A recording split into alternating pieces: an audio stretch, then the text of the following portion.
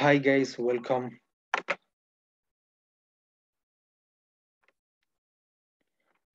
Today we are going to discuss regarding how to deploy Azure virtual machines in availability set. What is an availability set? Is a concept within a data center. This ensures that at least one of the virtual machines hosted on Azure will be available if something happens to other virtual machines. Availability set offers 99.95% of service level agreement. If we are configuring an availability set in our Azure portal, main thing we want to know regarding two terms, fault domain as well as an update domain. What is a fault domain?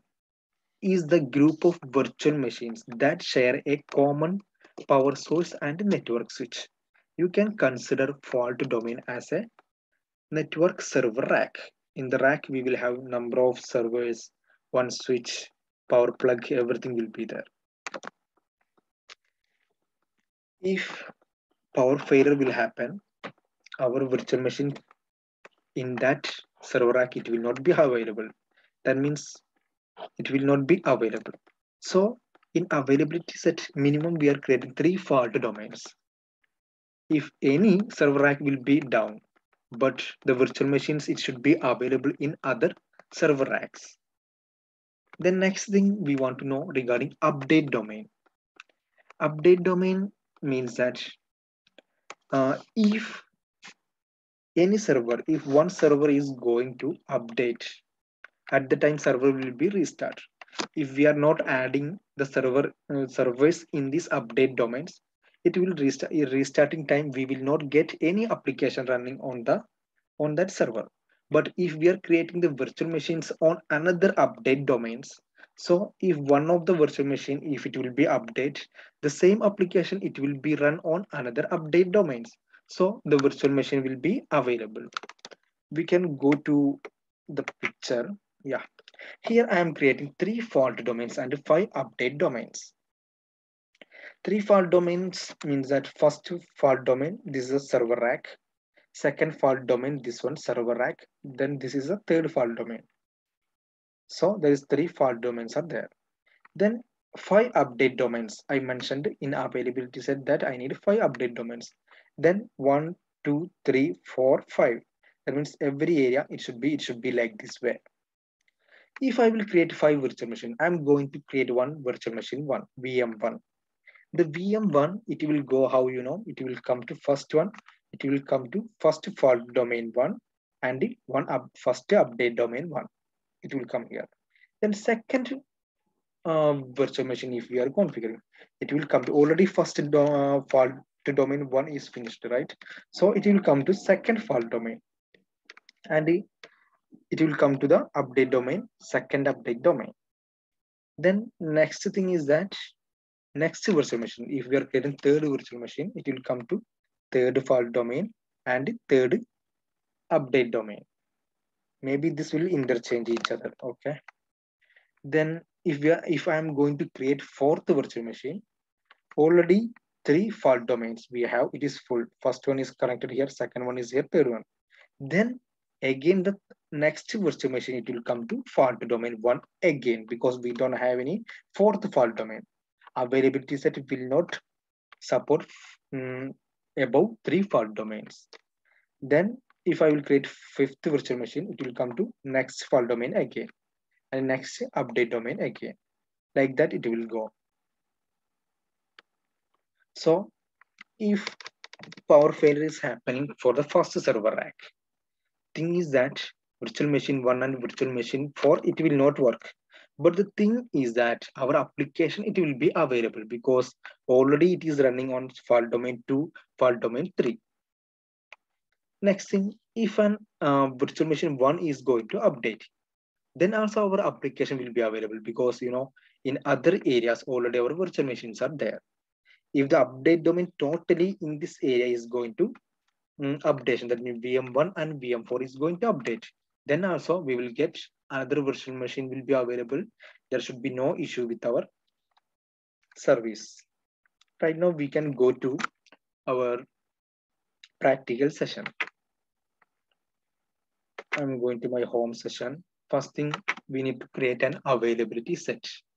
Here already I searched availability set. That's why in the recent services, you can see this one. Anyway, I'm going to search availability sets. It's coming. I don't have any availability set right now. I'm going to create this one. Create. Okay. Subscription, I already have subscription, Azure subscription one. Resource group, I already have one resource group, RS1. If you want, you can create new resource group also.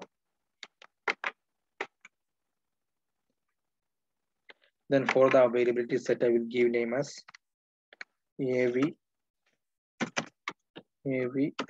availability set one I'm giving. Region, wherever we want, we can create a region. In South India, if we are going, I have 2 fault domains only.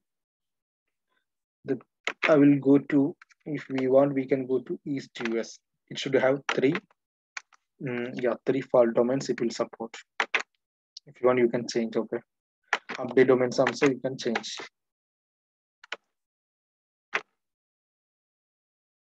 Right now I have planned to create 2 fault domains only.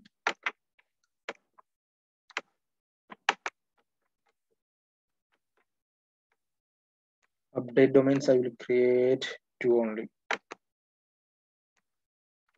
That's only. Just click review plus create. It will create our availability set. Right now we have an availability set. Now validation passed.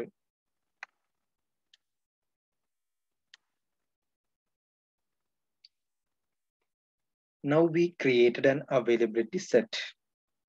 Next thing is that we will add our virtual machines into this availability set. First, we will go to resource, then we will see what is happened in this availability set. This is the availability set. From the overview, we can see which subscription is there, how many fault domain is there, how many update domain is there. Right now, two we created, right? And there is no virtual machine is added into this availability set. Now, I'm going to create one virtual machine. So I will go to home. Then I have planned to create a virtual machine. I will search a virtual machine. Yeah. Now I'm going to create a virtual machine now.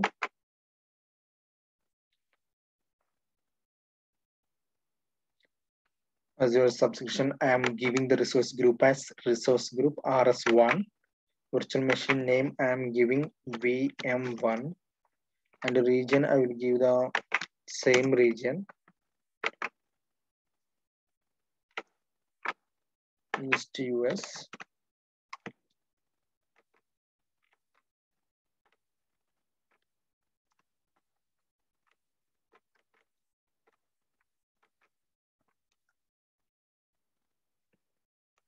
Here, this is the thing, availability option.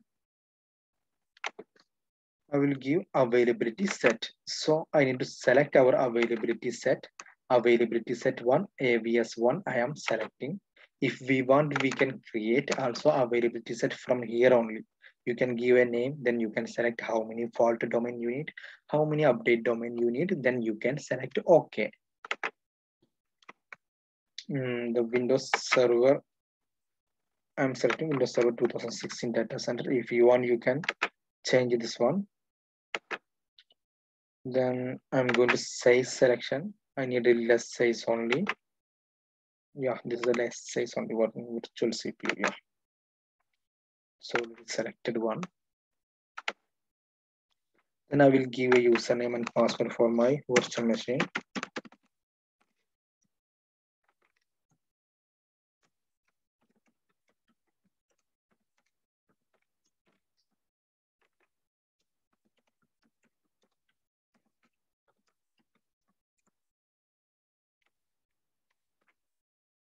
Then port I'm going to select. I'm giving review plus create.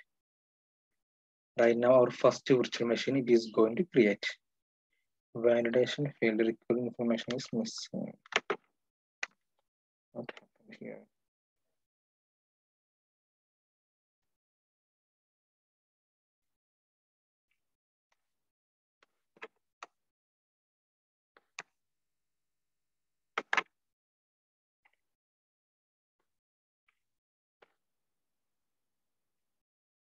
Yeah, validation positive. Now I'm going to create this virtual machine.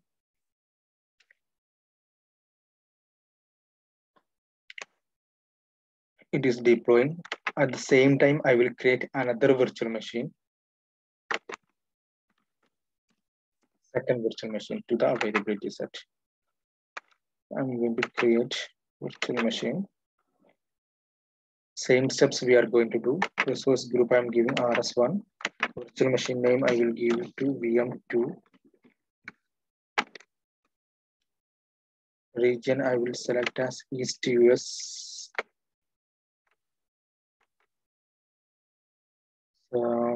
Then availability options I will select as availability set, and we will select our availability set AVS1. So the second virtual machine is also coming to the same availability set 1.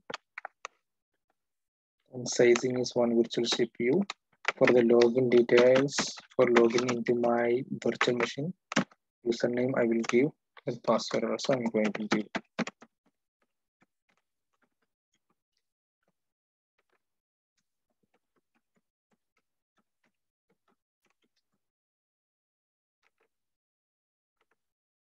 We'll select the role that you can select based on your own requirement. Review plus create. Validation failed. 1 minute.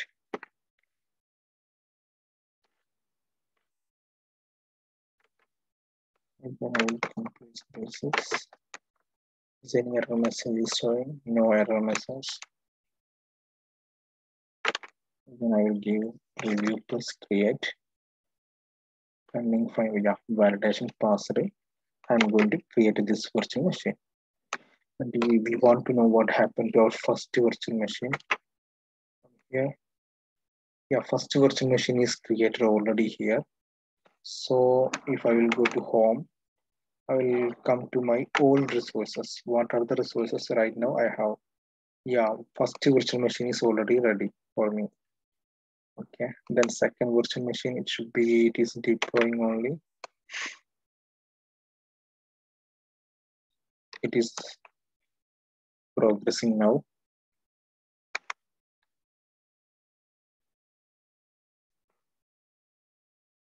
Guys, please subscribe my channel for the next video. In the next video, we will cover availability zones, then scale set, load balancer, everything one by one we will cover.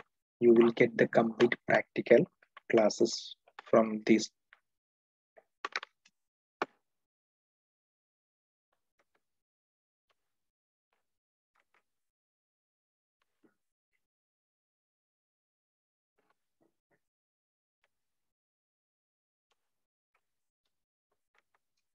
And now we can go to our availability set, what happened here. Our virtual machine 2 availability set. This is our availability set. Yeah, deployment succeed, the second one. Here you can see in our availability set, this virtual machine serve came. First virtual machine, this came to fault domain 0, update domain 0. The next one is came to fault domain 1, then update domain 1. Like this, it will happen. So we are going to finish today's topic. And by default, just think that you have 3 fault domains and 5 update domains, it will come. But the thing is that maximum number of fault domain it will support is 3 only. But for update domain, maximum is 20. And one more thing I will show you. If you already created one virtual machine, you want to add that virtual machine into an existing availability set. It will not possible. Azure will not support that option. I will show. I'm going to create one virtual machine now. Create virtual machine. Here subscription source group already I will select this RS1 and virtual machine name VM3 I am giving. Region I am giving just South India. Otherwise I will give for the some because we already have one availability set, right? East US availability options. Right now I am not selecting any availability options. Okay, everything is default. So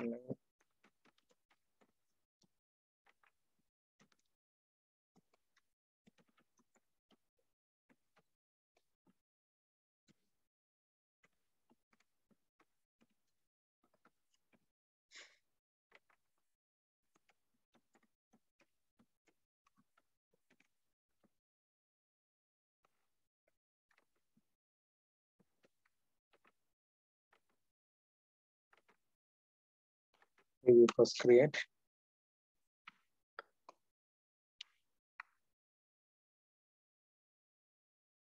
I'm going to create now virtual machine 3, third one. Disk initializing, submitting, deployment in progress.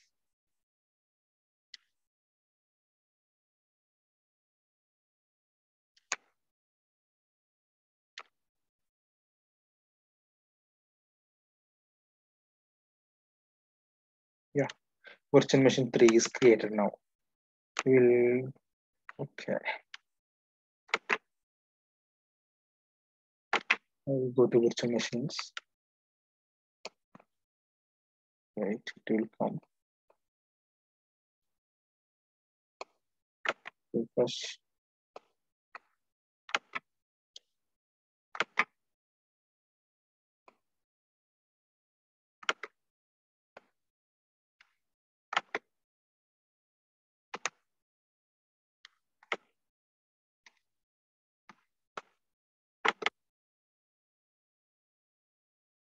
Yeah, this is our virtual machine.